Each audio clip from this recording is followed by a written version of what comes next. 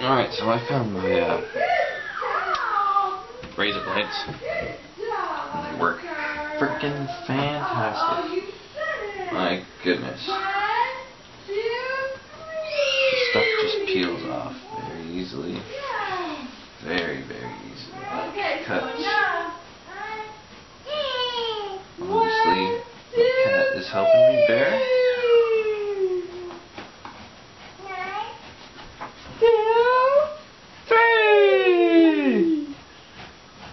Now we gotta start the ABCs. One, two, three. 1, 2, 3. So now when we do 1, 2, 3s, we're gonna do fingers. Down. Okay. I have to go get Penny and kind of pay attention to her. Loaves? Yeah. Okay. So, are you at a point where you're close to being able to walk away for a little bit? I can walk away at any time. But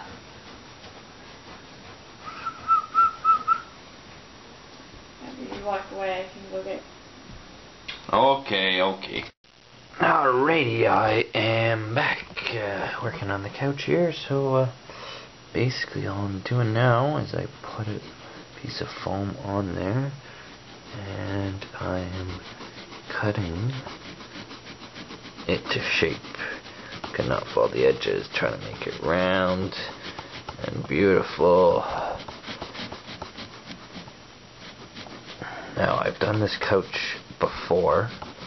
First time I upholstered it, I did it with my dad, and well, we kind of just put it together, used some under padding for carpet and kind of whatever we had. First time ever upholstering anything, I think, for both of us. And it was a challenge for sure. This is definitely not the easiest thing to upholster. First time what we kind of basically did was actually just wrap the foam around and underneath this, and well, because of the spring back, it didn't work very well, so it came spring back. You know, I didn't want to put too many holes into the tub, or else, you know, the thing weighs, I don't know, a couple £100 at least, so, you know, moving it around is definitely not the easiest chore, so we don't want to put too many holes in there, possibly break it. It'd be the last thing we want to do. So anyways, I'm going to carry on forming this, and we'll see where we get. Check in later. Hello. So I'm going to be doing foam. Let's see.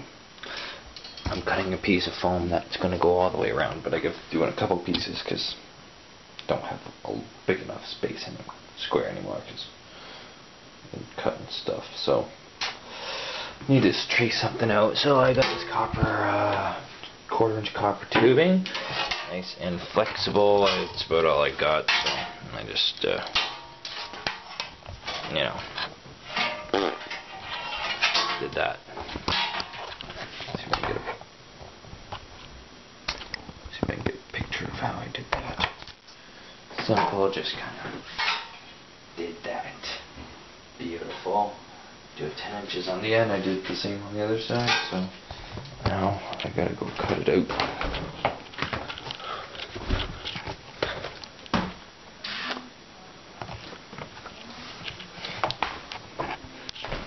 There is my template. I'm gonna go cut that out. Okay, so this is roughed out foam that I got cut in there. I had to make this piece here and line up a little better. It's all in there, and I'm gonna shape her.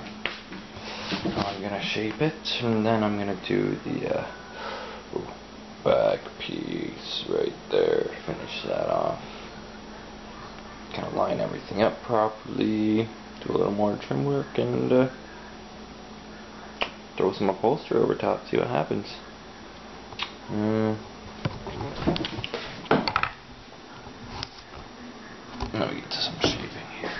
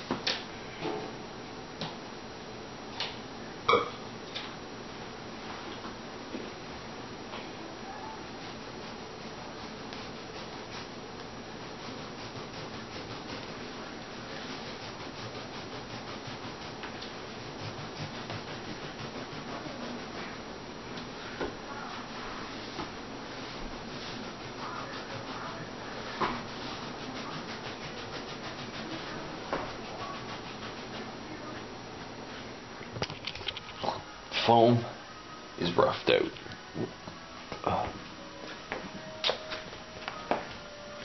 Big epic mess all over my kitchen, but foam is roughed out. So I'm going to cut it diagonal so it fits in there nicely at the bottom.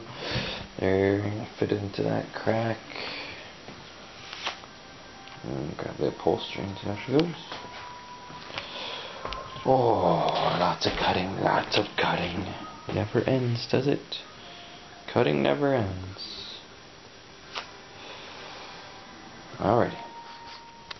Alright, let's try this again. This is all roughed out now. Obviously got some more trimming. Next is going to be sewing the foam together. I think I'm going to use... I do have string, but I think I might use dental floss. Right, all roughed out. Now it's going to be like this. All come together nicely. It's going to be beautiful. Let's try it with the fabric cotton.